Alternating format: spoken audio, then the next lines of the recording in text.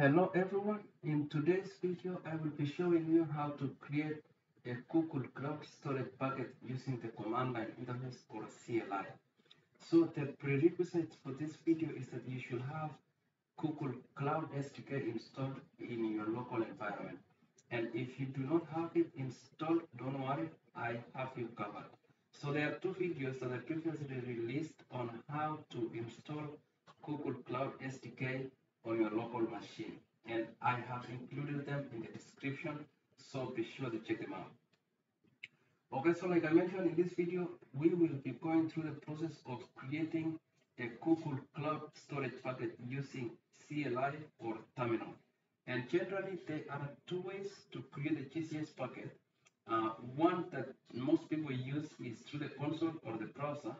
And the other one that we'll be covering in this video is through the CLI. And that's the second option really. And we will be covering that today in this video.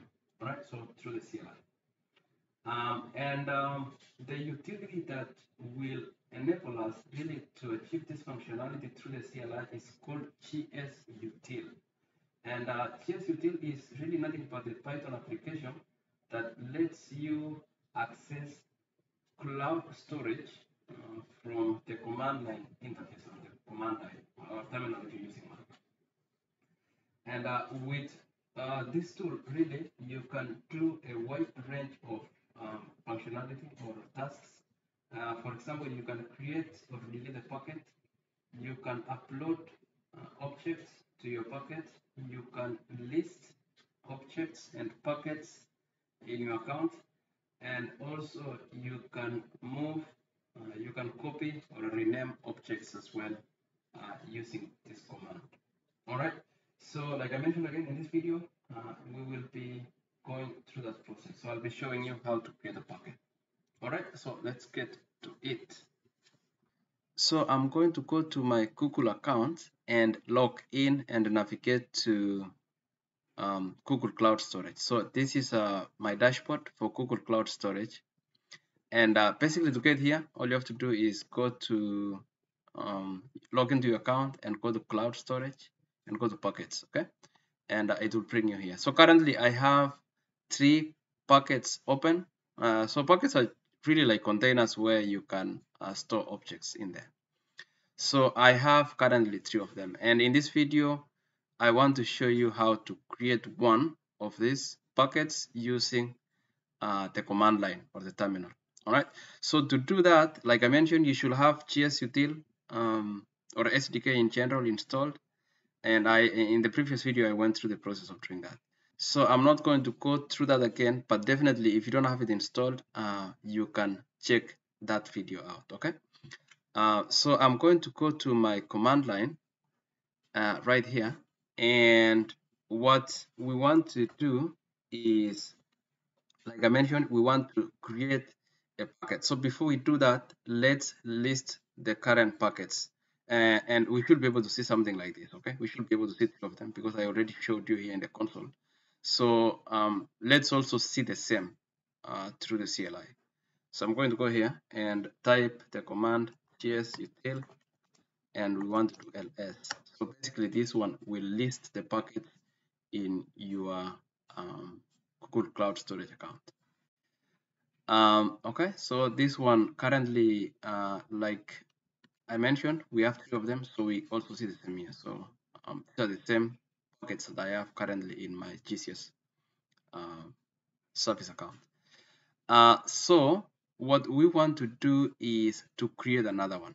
Okay, so how do we do that? So it's a very basic command. So all you have to do is type this command gsutil. So gsutil, you always have to start with gsutil. That's how you tell Google that you want to create a storage account, or you want to interact with the Google Cloud Storage account service.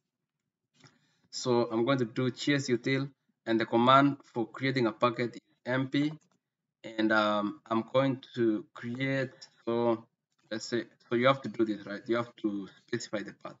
So you have to do like gs, that means it's Google storage, and the name for the packet that we want to create comes after this. So let me see, I can create a packet called demo packet. I don't know. Hopefully somebody should have taken that. So generally, the rule is that it should be globally unique. So uh, I don't know if somebody has taken this, but we can try it out. And then just enter. Okay. So they should create a packet if it's a unique name.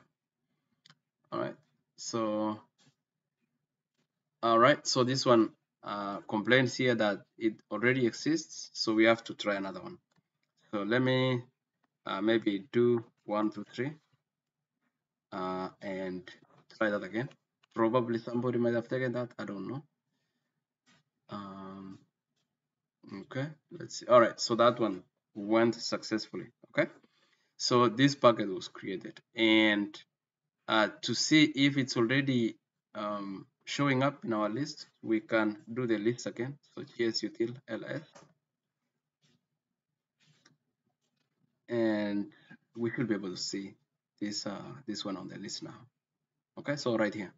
So this is the packet that we just created, and if we go to our console in Google Cloud Storage, we should be able to see the same. Okay, so if you refresh here, up here, right here. Okay, so that is the same packet that we created.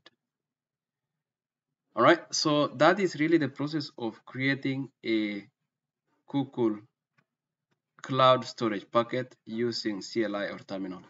And if you want to read more about gsutil, just go to or you can just type gsutil commands really in your browser, and it will bring you here to this documentation that Google has provided for gsutil tool. So if you click that, you'll see and you'll find a lot of information that you can use regarding gsutil. So how to install it, if you're using Python, how do you specify it in your portal configurations? I think portal 3 is for AWS. So if you're interacting with this tool from AWS, it also gives you some of the APIs here. And this one is a sort of a cheat sheet for gsutil commands. So a number of these are really the commands that you can use. So for example, the one that we just used here is for MP. This is for making a packet. So it gives you a lot of options here in the description of what this command does. So for example, we just created a packet there. So there are some additional options that you can include, like the class, for example, this nearline. If you want to include some other locations like this, so you can do that. So yeah, you can do a lot with this gsutil command. So for us, we just did the basic one, but if you want to utilize a lot of these other options, definitely check this page out. And I'm going to put this one in the description as well, so that you can have it handy for yourself. All right, guys, so that is what I wanted to show you today. Again, if you have not subscribed to this channel, please take a second and click the subscribe button. I'll be doing more of this, so if you want to stay updated, please subscribe to this channel. Okay, all right, thank you guys.